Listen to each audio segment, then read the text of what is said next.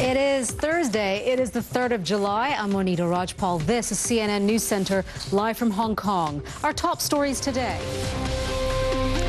Israel launches another round of airstrikes against Hamas targets in Gaza, inflaming a tinderbox of tension that has been simmering for decades. The Israeli military says it focused on 15 Hamas targets. 8 airstrikes hit within an hour early today. 3 hit a Hamas intelligence building in Gaza City. Baghdad is reeling from new violence. Bombs exploded in the Iraqi capital on Wednesday after nighttime prayers.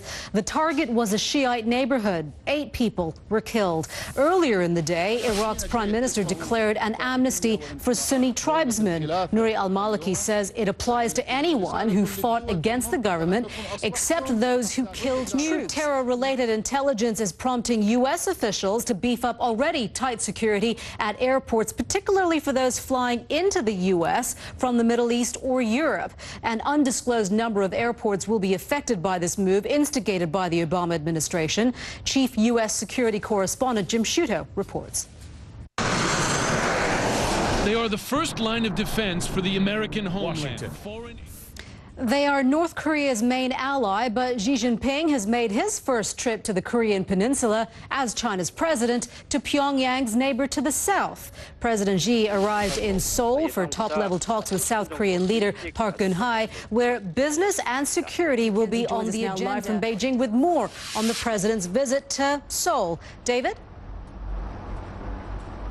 Well, that's right. It's a 2-day visit by Xi Jinping to Seoul to meet his counterpart, President Park. David, thank you for that. David McKenzie live for us from Beijing. And just adding on to what David was just saying there, in Tokyo, meanwhile, Japanese Prime Minister Shinzo Abe says he plans to ease sanctions on North Korea in exchange for information on Japanese citizens abducted by Pyongyang in the 70s and 80s. Japan. You are watching CNN News Center live from Hong Kong. Ahead, a deadly foe. Health officials fight fear and ignorance as they struggle to contain Ebola in West Africa. CNN News Center live from Hong Kong.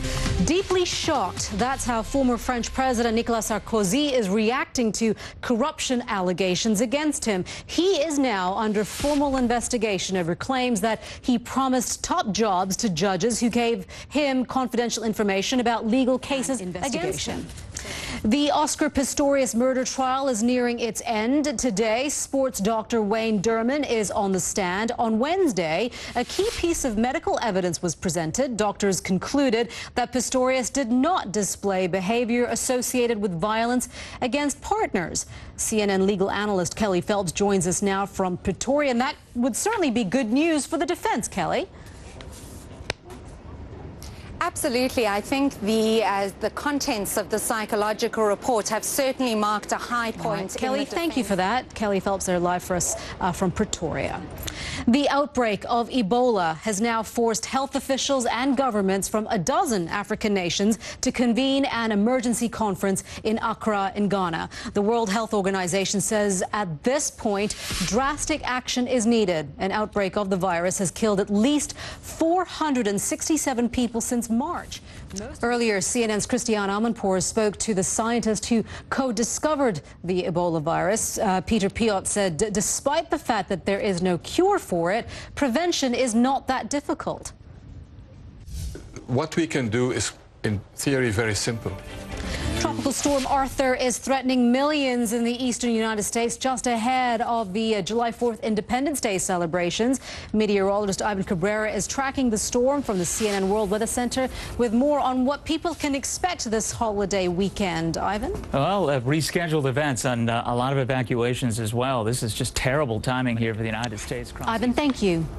You're watching CNN News Center live from Hong Kong. The upsets continue at Wimbledon. Another former winner is out. We'll bring you the details in just a moment. It is the ladies' semi-final day at Wimbledon, and with many of the top seeds out, there are some fresh faces looking to win their first major. Jenny Bouchard has made the semi-finals of every Grand Slam this year. She's up against world number 3, Simona Halep from Romania. Well, we are just under 36 hours away from what promises to be a World Cup thriller.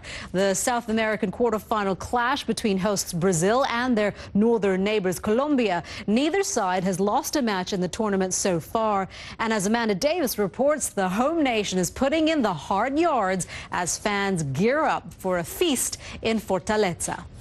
There's only one reason all these fans are lining the streets here on the edge of the national park in Teresópolis, some 2-hour drive away from Copacabana Beach in Rio. And I'm Monita Rajpal at CNN Hong Kong. Thank you for joining us here on CNN News Center. Stay with us, though. I'll update you with the news headlines in just a few minutes.